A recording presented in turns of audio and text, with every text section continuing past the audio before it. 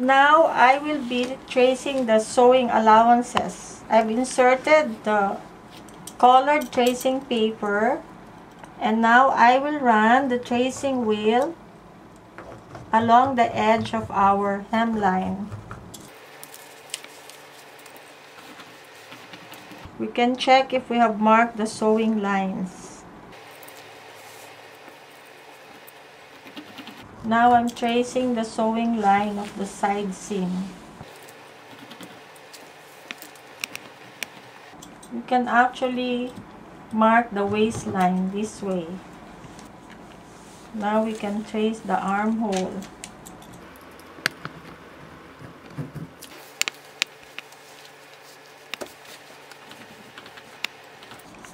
Then we can trace the shoulder line and the neckline. Make sure that you trace the sewing lines.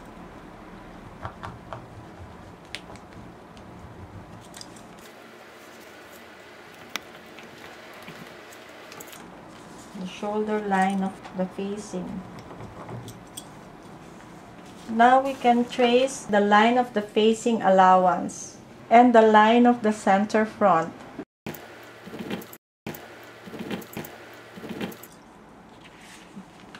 But we can just trace them portion by portion. We can transfer our pin here so that we'll have an easier time tracing the center front line and the line of the facing allowance.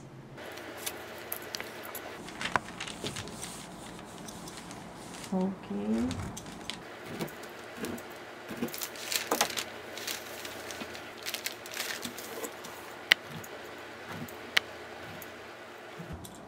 It's important to trace the edge of the lines. Okay. We have finished tracing the sewing lines of the front bodice of the blouse. Actually, before removing the pin, you can check if you have traced all the sewing lines that you need to trace. Okay? Now, I will be tracing the hemline of the back bodice.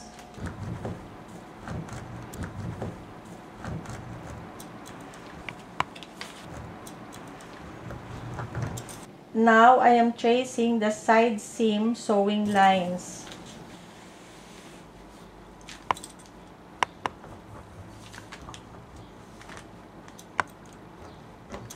Now, I will be tracing the armhole curve.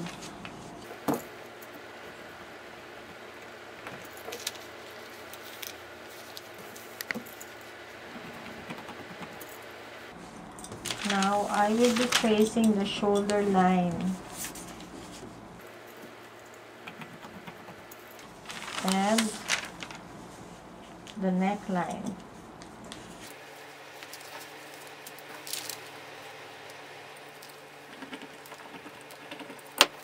For the center of the neckline, we can cut a notch. We have completed tracing the sewing lines of the back bodice of the blouse.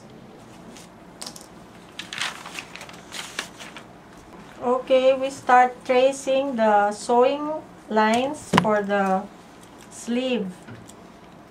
On the hemline of the sleeve, we can just trace the start, the center, and the other end. Then the sewing lines on the sleeve. We can also just trace this segment by segment, as this will just be folded. Then for the side seams, we have to trace the sewing lines. And of course, we have to trace the cup line of the sleeve.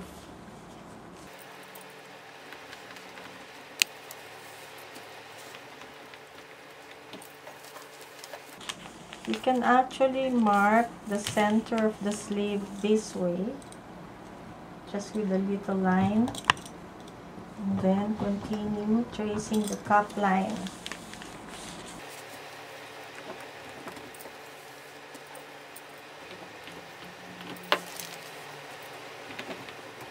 Before removing the pins, make sure that we have traced the cap line completely.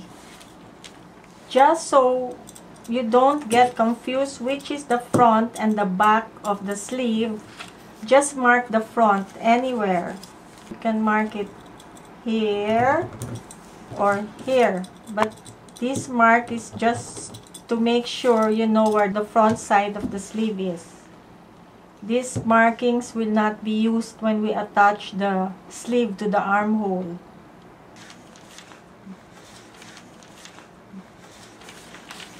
Now we will be tracing the sewing lines of the collar.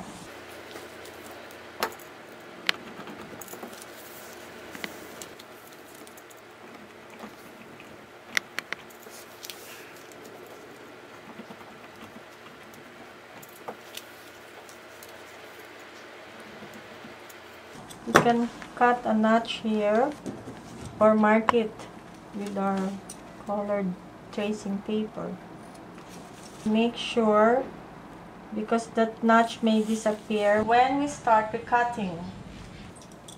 We can just mark it this way, the center.